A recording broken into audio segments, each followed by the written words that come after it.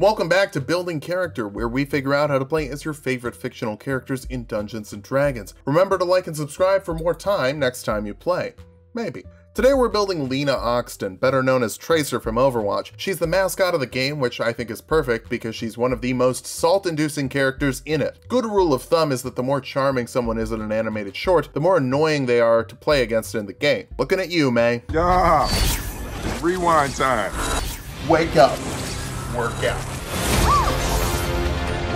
Let's start off with our goals for this build. First, we need to blink forward with extra bursts of speed followed by pew-pews. Next, we need pew-pews, tiny guns that fire almost as fast as we can move. Finally, we'll get the ability to back it up, fixing our timeline to make it like we never got hit in the first place. For stats, we're using the standard pointer right from the player's handbook. Roll for stats if you want, just keep your dexterity and intelligence high. Dexterity is number 1. You're hard as hell to hit and you're pretty great at shooting things. Intelligence next. Pilots gotta be pretty smart, especially when they're wearing a harness that could erase them from existence with a misplaced wire. Charisma after that. Who doesn't love Tracer? Angry fanboys who think they can't date her because she likes girls, even though they already couldn't date her because she's fictional. So that means she's really likable. Follow that up with wisdom. Again, piloting requires good vision, at least according to my ophthalmologist when I was a kid. I always felt like I'd let him down when I needed glasses. Strength is a little low. You're in good shape. We just don't need it for anything, and we'll dump Constitution. You have a health pool as low as Diva outside of her mech? That's sad. Tracer is a human, but Wood Elves run a little bit faster if you'd rather do that. Variant humans get a feat though. The lucky feat will give you 3 recall die you can spend to re-roll an ability check, saving throw, or attack roll, or you could use it on an enemy to give them disadvantage on their attack rolls against you. You know the old adage, if at first you don't succeed, rewind time to make sure you do succeed the first time. Bump your dexterity and intelligence with your 2 free points, take the sleight of hand skill for your skill of choice, then modify the sailor background for athletics and persuasion instead of perception. Pilots are basically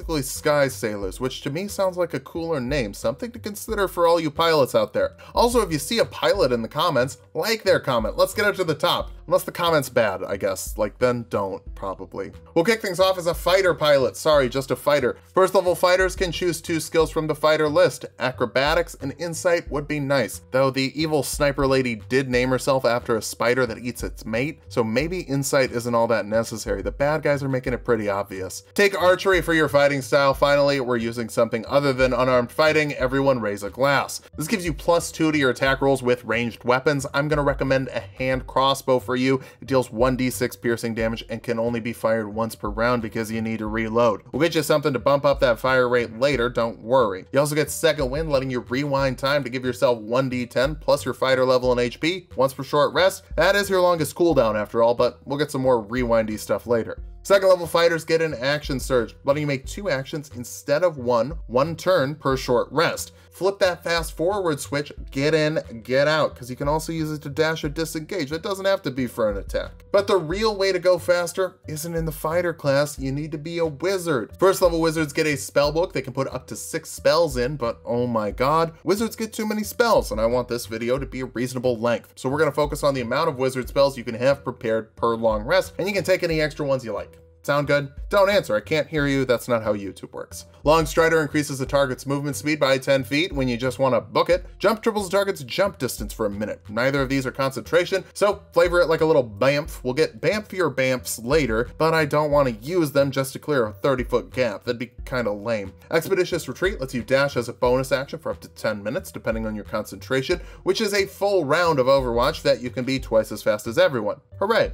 You also get cantrips, but I don't really like any of these for Tracer, even though we'll get a lot of them. Message lets you whisper something to someone 120 feet away that they can respond to like an earpiece. Light creates a bright light that you can use to see in the dark with your dumb human eyes. Because the first level spells are so much more tracery, it's nice to have Arcane Recovery, which lets you recover spell slots equal to half your wizard level on a short rest while you recharge your timey whiny thing. Second level wizards can choose a school, and the Explorer's Guide to Wildmount gave us the Chronergist, a subclass devoted to magical time manipulation, and I'll explain exactly why I didn't use it later, but feel free to get mad about it in the comments. Your anger pleases the algorithm. School of Divination will give you Portents, which are 2 d20s that you can roll at the start of a long rest. You can then replace an ability check, attack roll, or saving throw for yourself or another creature you can see as you manipulate your knowledge of the immediate future because you've already been there, done that. For this level spell, Featherfall reduces falling damage for up to 5 falling creatures as a reaction. There isn't any falling damage in Overwatch other than falling off the map, I guess, or whatever Sigma does. But this will keep you, Winston, Genji, Benji, Andy and Kenny G all safe. I don't know what your party comp will be. Maybe it'll be Overwatch inspired. Maybe you'll have a Saxophone Ranger with a Cocker Spaniel familiar. You know better than me. Third level wizards can learn second level spells, and Misty Step is the Tracer spell, letting you teleport 30 feet as a bonus action on your turn, so you can run 30 feet, teleport 30 feet, and shoot someone all in the same round. Fourth level wizards get an ability score improvement, but let's scoop up the crossbow expert feat, so you can fire multiple shots with your crossbow in the same round, the ability to fire a hand crossbow as a bonus action, and you can fire a crossbow at short range without disadvantage, fitting for you since you actually do better shooting up close. For this level spell, Blur lets you move so fast you're harder to hit, giving enemies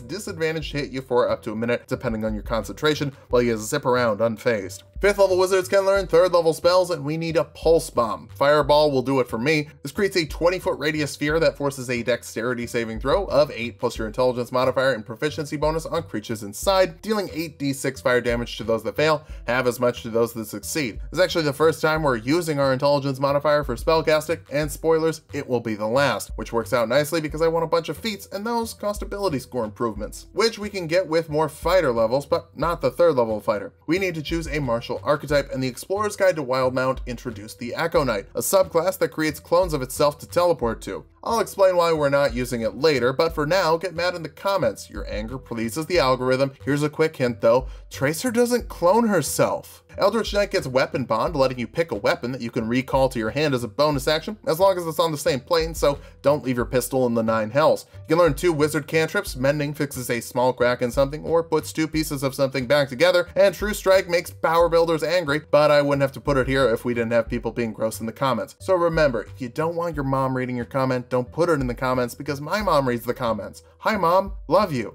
Anyway, for first level spells, Mage Armor lets you give a creature AC equal to 13 plus their dexterity modifier for 8 hours. Give it to yourself. You're really hard to hit. Shield will make you even harder to hit, giving you +5 AC as a reaction. These both work as Eldritch Knight spells because Eldritch Knights can learn Evocation and Abjuration spells, and a couple spells that aren't from those schools, but we need them later, so we'll talk about them later. Since you're multi-classing spellcasters, go to page 165 of the Player's Handbook to figure out how many slots you have at any given level. You can figure it out. I believe in you. Fourth level fighters get another ability score improvement or feat. I want more feats, specifically the mobile feat, which adds a permanent 10 feet of your movement speed to your feat. You can ignore difficult terrain while you're dashing, and if you attempt a melee attack on a creature, they can't make opportunity attacks against you. So if you want to make a quick getaway, just add a little punch combo in there before darting across the map. Fifth level fighters can do that even better with extra attack, letting you make 2 attacks with your action, not counting your bonus action from the crossbow expert feat for some really rapid fire. Sixth level fighters get another ability score improvement, and we're actually going to take it this time for dexterity. Even though we're not done with the feats, we just need to be quicker on our feat before we take another feat. Basically, we're putting one feat in front of the other.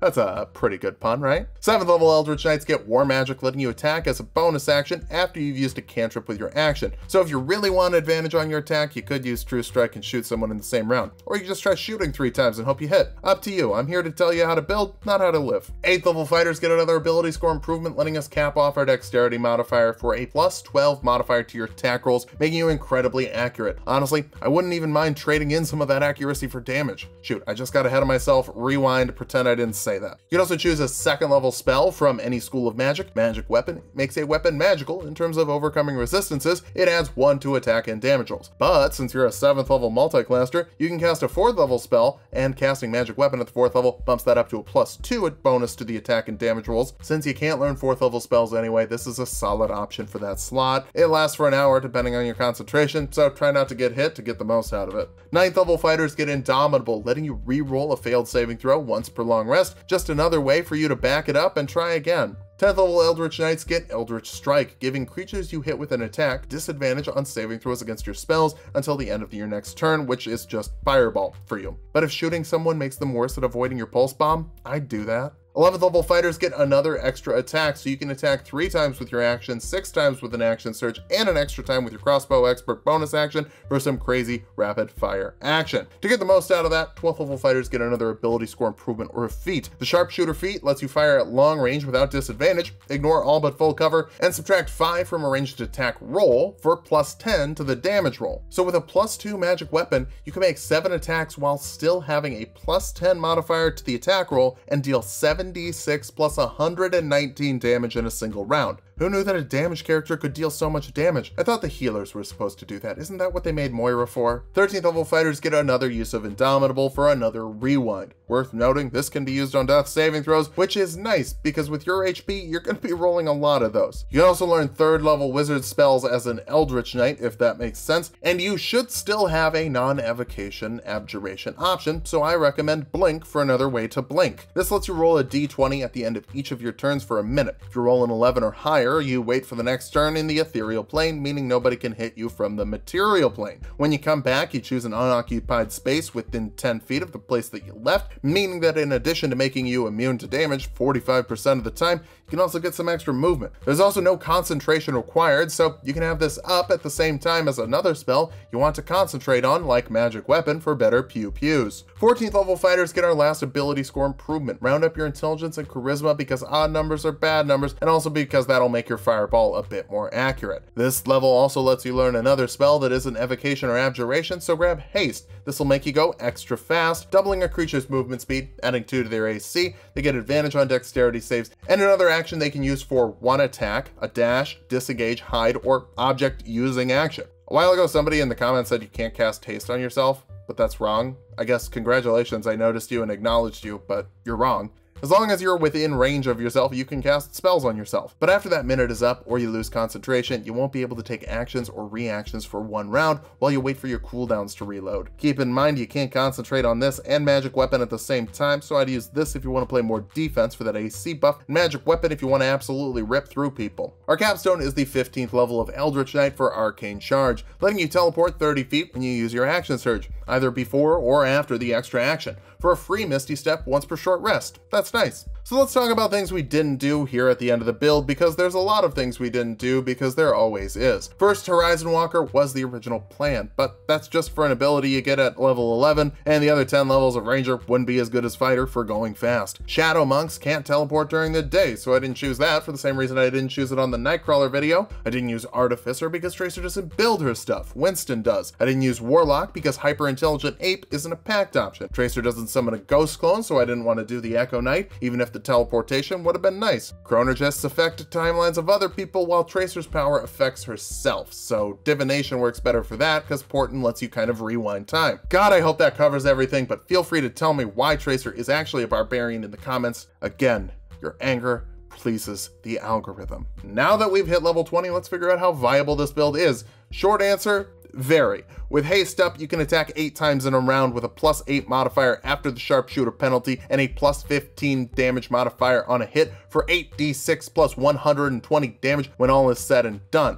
This is only for one turn because of your action surge, but that's still 8d6, which is fireball damage on top of 120 damage. That's nuts. Thanks to Sharpshooter, you can fire the hand crossbows at a max range of 120 feet without disadvantage, and with 130 feet of movement from Longstrider, Mobile, Arcane Charge, and Haste all pairing together, you can be 250 feet away from the target by the end of your turn. Pair that with 20 AC while hasted with Mage Armor, 25 with a shield reaction, and a 45% chance to not even be in the same plane thanks to Blink, 3 luck die, 2 portents, and 2 uses of Indomitable. There's a pretty good chance you're going to be able to get away. But you need to do that because you probably have less than 100 HP, so you can't take a lot of hits. You've also got a lot of wind up to turn into that immortal time goddess, and your enemies might not be too keen on giving you that time. Finally, Eldritch Knights don't give spell slots very quickly, meaning you could run out faster than you were counting on. But Tracer is all about doing things quickly, including ending a fight. Dive in, pew pew, then dive out. Just watch out for another sharpshooter. They could make you look a little foolish, girl. Thanks for watching. If you like the video, subscribe for more. We make 2 videos every week. If you're finding yourself with too much time on your hands, why not check out Tulok and Mango for more Tulok fun?